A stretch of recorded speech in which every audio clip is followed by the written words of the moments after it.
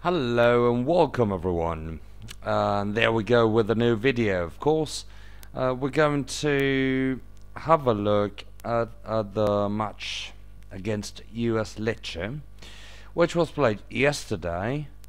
And well, this time, luckily, we can manage to win. As you can see, 3-2 for us. I do not really explain.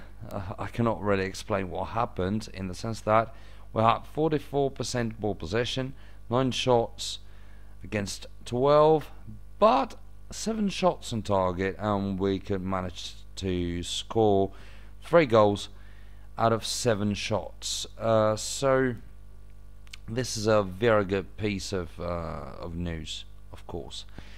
3 set pieces.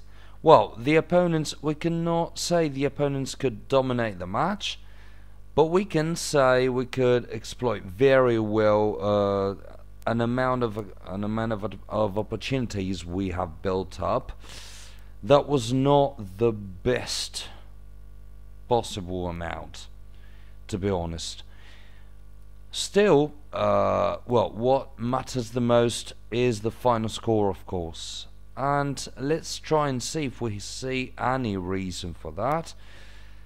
And well, in my opinion, what played a fundamental role is being defensive, of course, and being stronger than the opponents where it matters the most. As you can see, they were playing a 4-4-2 lineup, and usually 4-4-2, at least in real football, is quite weak in the middle, while it tends to be very strong on the wings. So what happened is that we could actually exploit, especially here, so in this area, the higher amount of players. And let's have a look. This guy was injured, so let's see if it played a fundamental role with this. Actually, it did. We were losing 2-1, but one of the opponents got injured, unfortunately for him, but luckily for us. And we could win 3-2. Is that a good result? I don't know. Honestly, I would prefer to see this value higher than the opponents, but well, in the end, we could win, and this is the most important thing, of course.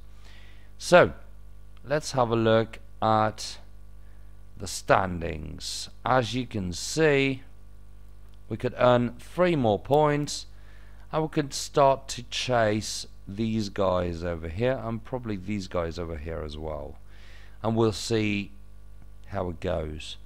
Next match will be against Napoli, and it's meant to be, well, it's probably going to be an easier match than it usually is within this league, but we'll see, because I don't know them, so I might be talking for nothing.